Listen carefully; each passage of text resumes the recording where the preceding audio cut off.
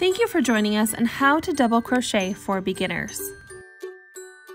For this tutorial, we're going to use Mary Maxim's Best Value yarn in the color Wisteria and a size H8 5mm hook. We're going to start by chaining 12. Notice how we have a 5 to 7 inch tail. And if you haven't had a chance to check out our tutorial on how to chain, make sure you take a look at the link in the description of this video. So let's talk about why we're chaining 12. So the last 3 stitches of this chain are going to equal the first stitch in the row, so the first double crochet. So we're going to have 10 stitches total. That means the first 3 equal 1 double crochet, so we need 9 more. So 3 plus 9 equals 12.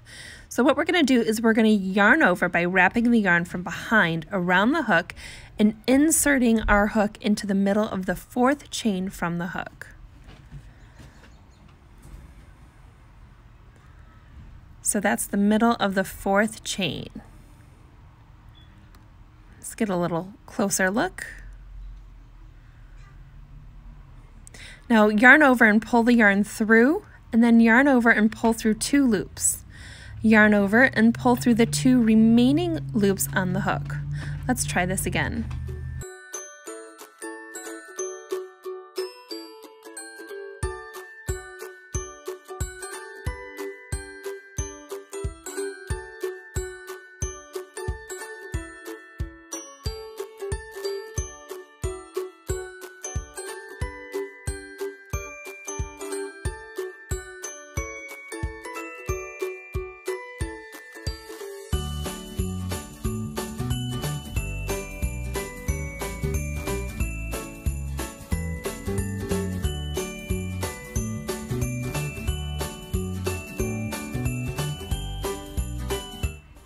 Be careful not to twist the chain. So if you notice right here, it was like a little kink in my chain.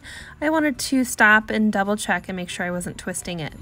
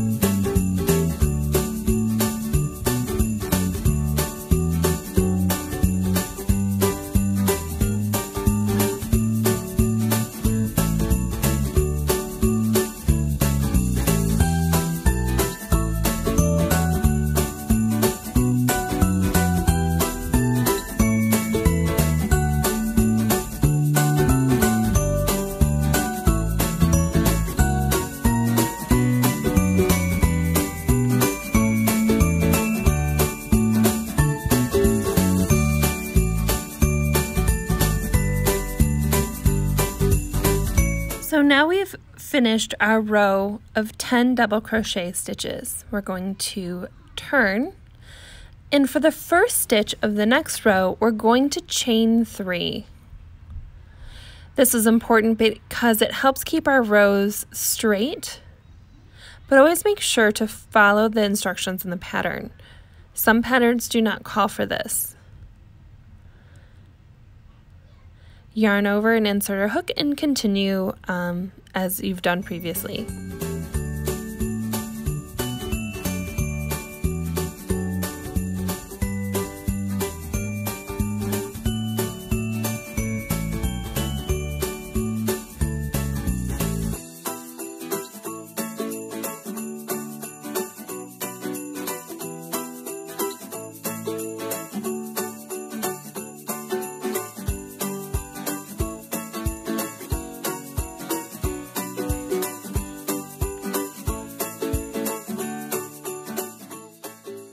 So I just finished my 9th double crochet,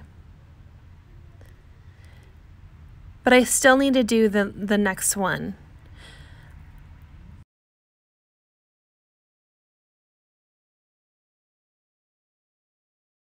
Always make sure that you insert your hook into the chain and not in between the stitches.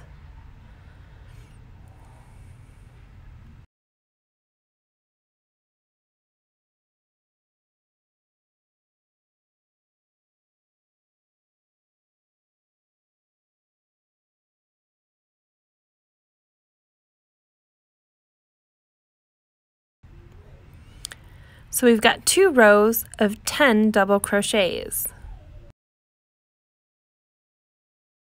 It's always good to count your stitches at the end of each row.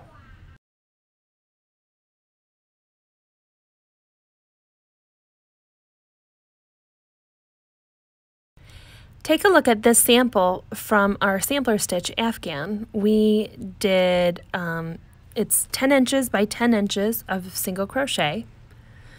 So notice the texture here. You can see some definite lines in the rows, which is really fun. And you see how loose and tall these stitches are. Also notice how straight our edges are.